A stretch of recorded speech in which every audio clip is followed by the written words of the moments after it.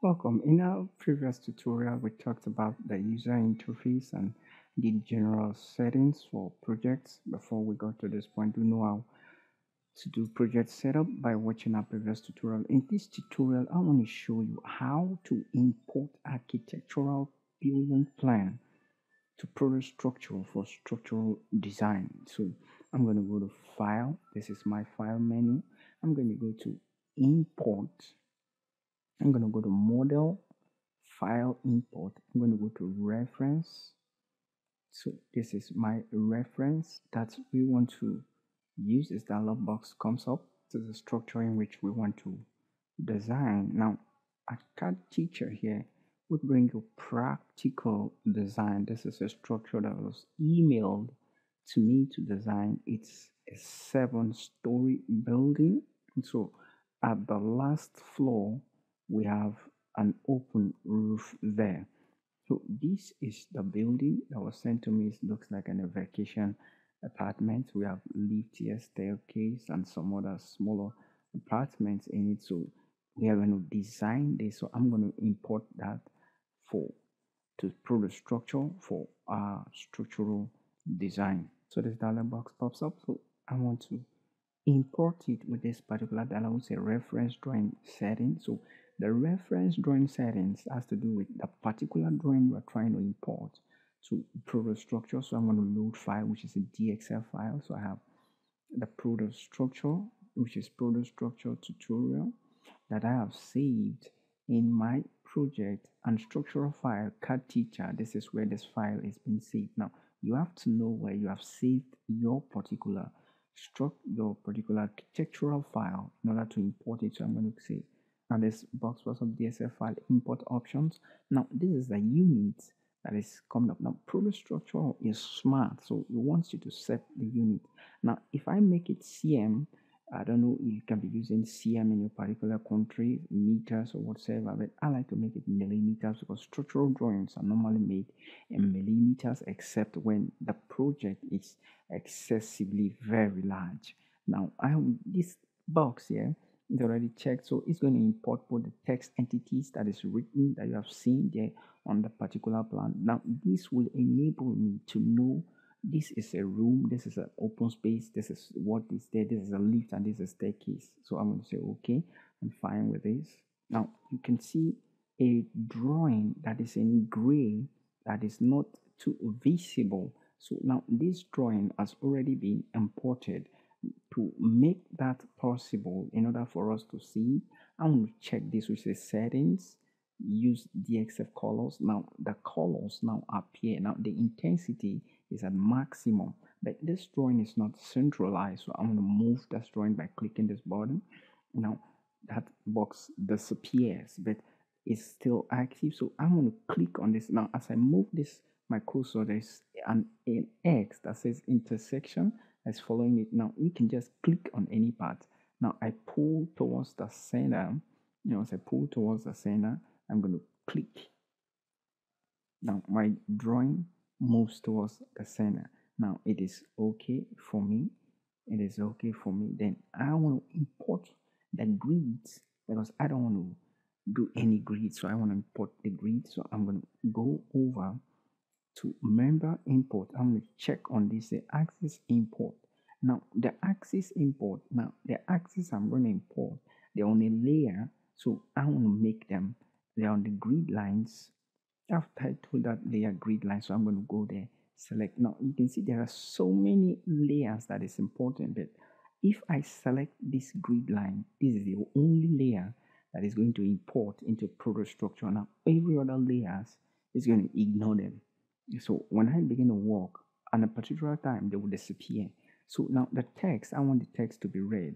Entities in reference drawing should be red, but I don't have entities in reference drawing, but I just want it to be red. Now PROTASTRUCTURE is going to use its own capacity to label my grids. Now I can go back a bit, that's particular grids and all of that. Now if you have columns also you can import, but I don't have column. I don't want to import columns so that my drawing will be orderly. Now when I'm done, I'm going to say okay. Now it's saying that some axes are not perfectly orthogonal. They say yes because I have created them in AutoCAD, so I want it to be I'll say, okay, yes, make them that to happen. So for all stories, I'm going to say yes, that I'm done that, and say cancel. Now, you see, and move this a little bit away. Now, on the background, now there are grids everywhere on this particular structure. Now, this is pretty smart of product structure. Now, it gives me an advantage to work faster rather than beginning to insert every grids in a particular uh, each by one or that the other. Now, this pops up. That means our working and the settings we do that for it to pop up every 60 seconds is due. So I'm going to say yes, save this drawing for me. So that's easy as you work product structure. It's also helping you out. So that is it. So I'm done with this dialog box. So I want to say close. I'm going to hit escape on my keyboard. So we have imported our particular architectural building. We have done also the axis, and we want to edit this axis to suit what we want. Now I can do this either way just by clicking the axis. I'm going to right click on it and go to properties. Now on this part, now the whole of this part, which is the x-axis, is in numerical, while that of the x, let me zoom in a little bit. I'm going to hit escape. It's now in alphabetical. You can make this. So I'm going to make this numerical. So I'm going to come here. I'm going to type in 1. I'm going to press save changes again and say yes, save it. Now the axis changes to 1. So changes to 1. So I can do for all of this. I can make for this one also. I'm going to make that one to become 2. I'm going to type in 2. And I'm going to click update. Now it's going to update to 2. I'm going to turn this off again. And I'm going to do like that for all. Or you can just open a window across all of this axis. Now you can do that by left clicking, hold the left click mouse button down. Now as I pull, there is this light green window color sort of that is following me. Now when I release, I'm going to say save again. When I release, I'm going to do that again because of that I was saved. So I'm going to do this again. So when I release, now they become red. I'm going to do that again. When I release, now it's going to become red. That means I can edit this, so I can just right click on any of them. I can go to properties. Now the dialog box changes. Now these are the axes, and these are all that is required. Now at this point, you can just double click on this. This is 2. This is 1. Now the axes are scattered. So the axes are scattered. So that's why you cannot do all the same time. So you can do this by, this is 2. I can make this one 3. I can make this one 4. I can make this one 5. I can make this one 6. This is my 7th one. It's my 7th one. Now, when you're done with all of this, you're going to say close. Now, when I'm done, I'm going to come to this part. Yeah, click on it. Now, these are the ones I've edited, so you can go ahead, edit the other ones also. I can do for this one also. If you want to, you can do them one after the other. Now, I can start from this part by clicking on this, right click, go to properties. I want that place to be alphabetical. I'm going to type in A as my alphabet first advert and click update. Now it is updated. So I'm going to click on this. Now if you notice, I used to close the window because each window is for the particular one that you have clicked.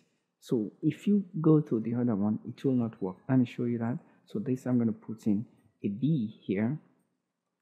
I'm going to put in a B. And I'm going to say update. Now, if I click on this, now see, an axis has been created, which is not supposed to be so. So I'm going to close it. And I'm going to right click on this. And I'm going to delete it because I don't want it. So I'm going to delete it.